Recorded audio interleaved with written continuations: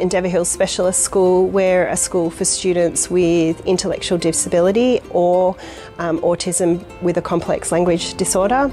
We've been open since, I guess, the beginning of January, so very, very new.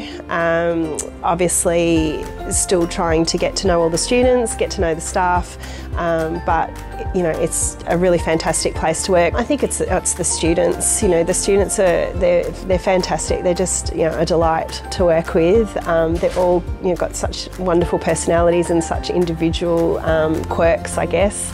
And just to see their resilience and how they've gone with starting at a brand new school, brand new staff, new friends, new everything. You know, they're just amazing the way that they've settled in and are trying their best every day.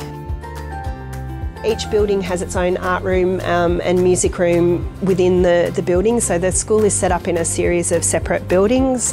Each building has a name of a native plant. So at the moment we're using peppermint and banksia. Yeah, within those buildings they have art room, music room. The older buildings have a life skills building, so the students are practicing those practical life skills, cooking, making a bed, you know, developing a menu, making their own lunch, those sort of things. We have our community centre, which is absolutely wonderful. That is for the community as well, so there's a full-size competition basketball court, there's a performing arts centre, there's a commercial grade kitchen in there for the students to learn those hospitality skills, and that's also for the community to come in, so local basketball groups, etc. Local primary schools are wanting to use the facilities as well, so we'll be doing that, but our students will be part of those activities, so they'll be coming in to use them, but our students, you know, might join their local their sports day or something like that to have that sort of integration into the community as well.